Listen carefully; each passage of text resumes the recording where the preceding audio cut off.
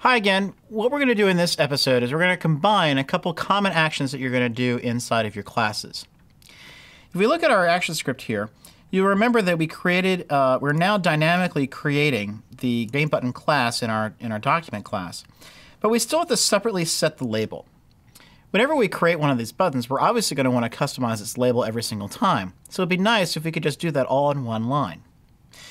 To do that, we can modify its constructor to accept a value, and then work with that value, and then internally within the class, use it to populate the label. So if we go into our game button, our constructor can accept a parameter.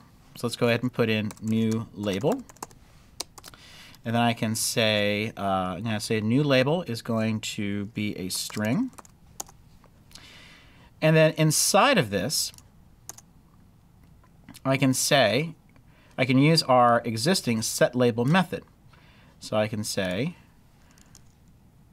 that we're going to say setLabel is going to be equal to new string. New label.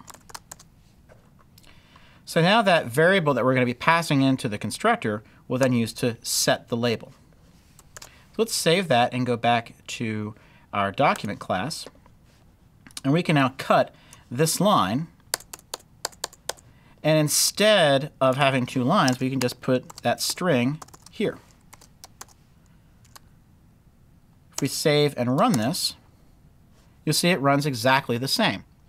But what we're doing is we're using the constructor as a way to automatically populate some parameters of when we create the object. The constructor takes these parameters and then internally uses them to modify its location. It can modify all kinds of different internal objects. You can do whatever you want based on what you provide the constructor.